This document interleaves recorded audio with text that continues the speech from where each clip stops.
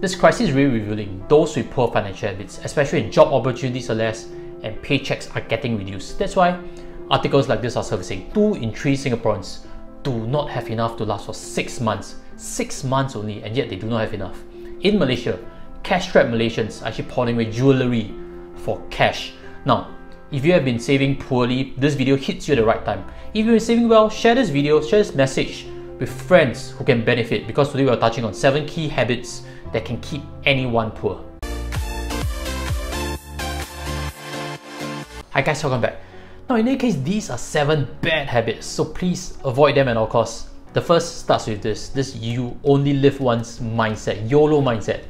This acronym YOLO, we've seen it quite a lot, especially the younger generation. They have this you only live once kind of a rah-rah kind of mindset, and they're going for partying, going for booze, going for clubs, etc, etc. And do you know that each party, each club that they visit, they spend on average $81, and they only go for once a week.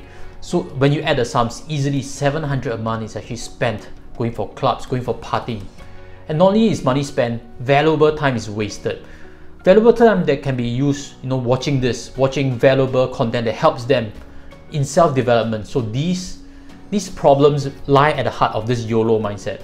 YOLO also affects other things, such as choice of holiday. Some of them actually spend massively on holidays, Insta-worthy trips, while they're actually not bringing good enough incomes. So again, when they spend on expensive trips, very little is saved for the retirement, for their future. And that again stems from the fact of this YOLO, you only live one mindset, so avoid that at all costs. The second problematic habit to totally avoid is this habit of not tracking where your money is going. Now, this plays on in a few ways. The first is actually you have a lot of monthly subscriptions that you're not even aware that is draining away your money, and one golden one is actually gym memberships. Now, I have even friends, close friends, who actually took on gym memberships and yet they visit like less than once a month. I've even this previous article. Are gym memberships a waste of money? If you're keen, look for it below. But I have some key points from that. The key point is half of Britons actually go to gym when they have a regular membership. And what about in Australia? 27% of them go less than once a week. Now that goes to show gym membership is often underutilized. And that is why this mindset of really having a lot of membership subscriptions, a lot of monthly payment outs are really draining away your finances, and that's where a lot of your money is being lost. Not only that, look for this. If you're not tracking your money well, look for apps that can help you track your money better. One typical app is actually Seedly in Singapore. Seedly has this app, you can key in your things, start tracking your money, and you realize that your monies are running all over the place. Once you take the effort to consolidate them, you start to realize that, hey, this is unnecessary, or this is an overpayment, or this has a cheaper alternative. So this mindset of not tracking your money must be avoided. Let's move on to the next point. Now, before I get to the third habit, I have this previous video to introduce to you. This 50-30-20 budgeting rule, especially if you're a millennial. Look for that video. I'll leave links below just in case you're keen to find that tutorial to understand on how you can allocate budgets to become more successful financially. Let me show you this by dollars and cents. This actually is how much a couple needs to earn before they can afford a house. And I've surveyed before many young couples, they're looking for 5-room flats. My main habit that I'm suggesting to you today is don't look for a flat that's the maximum of how much you can borrow, because very often you leave yourself very little behind to do investments. So young couples very often just starting to work, their combined income is 8,000 and looking for a 5-room flat. What happens? They max out their loan, they have very little cash flow, free CPF away to do investments. Then what happens is they cannot build for retirement. They cannot really achieve financial freedom that easily because a lot of money is tied towards mortgage. Something interesting to scroll to the bottom. Let's pull up again. You'll see that bungalow and good class bungalow. Wow, how much does it require in terms of salary? 36 to 73,000 each per month. Now, just in case you haven't really realized, the rich play with different set of rules. They have special loans that they can get access. They can pledge assets differently. They don't always use income to get loans. So this is something to think about. This is something actually by 99.co. It actually shows that, if you're keen, look for links below again. But again, there are different ways to approach finances. So don't think there's only a fixed method, because the rich play with a different mindset. So now let's move on to the fourth habit. And that fourth habit is also something interesting, which is you should never spend more as you start to increase your pay. Now, are you aware that there's a risk that you spend more as you earn more? If you're not too sure, let me introduce you to Parkinson's Law. Parkinson's Law states that no matter how much money you earn, you tend to spend the entire amount and leave little behind. Your expenses can rise in lockstep with your earnings. Now this is lifestyle inflation. This affects a lot of people. I've even seen before friends who are trapped in this cycle. Why? As you earn a bit more, you start to realize that you should get a same car model as your ex-boss, then you're buying and upgrading your car. As you're getting promoted, you realize that you should dress better than ever before. If not, you still continue to look like a junior staff. And that affects office ladies a lot. And that is why Parkinson's Law affects everybody unless you become aware of it. That is why I always have a few methods to really postpone lifestyle inflation. One method that I've learned is to actually postpone purchases at least for another day. So if you're looking to buy this particular clothes, this particular dress, wait for another day before you purchase, because when you have impulse buying, you're looking to spend and look good and upgrade yourself, that's where you actually get trapped in this cycle. The fifth habit that keeps anyone poor relates to vices. Vices include cigarettes, of course. Smoking is one of the most expensive vices, and in Singapore, there's so much tobacco tax. This is actually done by Seedly. Let me pull up for you to quickly see. They have done a survey, and what they found out is heavy smokers spend 3,500 to 5,001 a year on cigarettes. And not only that, in Singapore, there's always fines. That's why they've added additional 1,600 in terms of fines per year. That is hilarious. That means like $6,000 a year is gone. 500 a month gone purely on cigarettes. If you're a smoker and looking to save, I'm sure you've heard of this saying before to, dump the cigarettes. It's hard, but take note of how much it's costing you.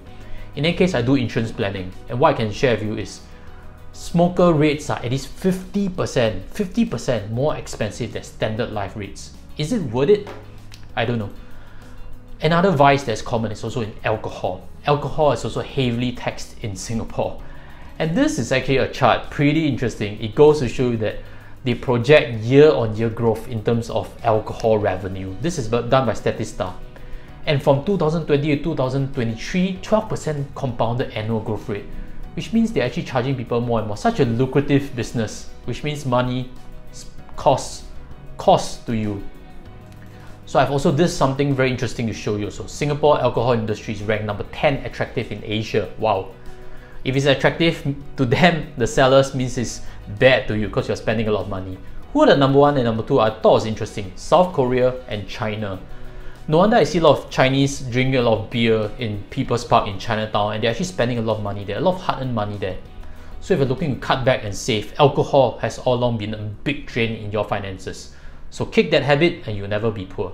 The sixth habit that keeps anyone poor is actually also a vice, and it's gambling. I separated out because gambling is a big problem to Asian cultures. There are many ways to gamble: Toto, 4D, buying soccer, going to the casino, etc, etc. But gambling is a big problem. Gambling drains away families' resources, and if you don't really know, I pulled this up for you to see. Gambling participation rate is up in Singapore. This is 2018. Hopefully it's a bit lower, I don't know. But I've always had this saying, if you play with friends, you never go broke. You can play mahjong, you can play card games with your friends, you never go broke. But once you play with the house, when you go to the casino, you realize you can blow a lot of money. If you know of any friends who are addicted to gambling, I also strongly suggest get them excluded from casino, get them to understand the problems. Because gambling actually affects a lot of families, unfortunately. But gambling comes in another form also, which is speculation on the stock market. I think this is understated. A lot of people blow a lot of money on stock market simply because they're buying things they don't understand. They're taking on company risks, buying a share, buying a hot tip from a friend, and a lot of money can be lost. There's no intention to gamble, but the end result is very similar. So take note of it. Gambling is a big problem. Gambling is a bad habit that can keep anyone poor. The seventh key point is something very broad, and I kept it to the end because I think it's one of the most important and understated points. And before that, help me smash on the like button so more people can see this. And again, inviting you to smash on the subscribe, join our community, become more financially savvy, because we're launching videos every week to help you in your financial journey. The seventh key point is not really a habit, it's the wrong financial mindset. Now, a lot of times, this is not our fault. A lot of times, they can be attributed to upbringing. And one of the common points that anyone poor has is they dislike rich people. They have all this kind of negative thoughts that rich people are special, rich people are not generous, rich people are filthy. These are wrong financial mindsets. When you don't like that, You won't become that. That is why this mindset thing is understated in a lot of ways. Some of the other wrong advice typically given by Asian parents is you can save yourself to become rich. Save up money and become rich. It is never a case. Saving does not get you to become rich. It only helps you avoid poverty. But to get to rich status, you need to do investments. So these are little mindset things. While it doesn't keep anyone poor, these are mindset problems that can be changed. Some key notes to take. The first, take into context who you take advice from. Are they successful financially? If you don't want to be poor, don't take advice from people who are poor. Doesn't make sense, correct? Take advice from the right people, because they always say you're the average of the 5 people closest to you. And to end things with, I have this from Oprah Winfrey. Surround yourself only with people who are going to lift you higher. This is very important. If you want to become richer, get out of being poor, all these methods, all these mindsets needs to be corrected. Surround yourself with the right people and you realize that you can start soaring. With that, I'll end the video. I hope you liked it. Leave any comments you have. I'll pick up each and every one of them. With that, I'll sign off. Take care and goodbye.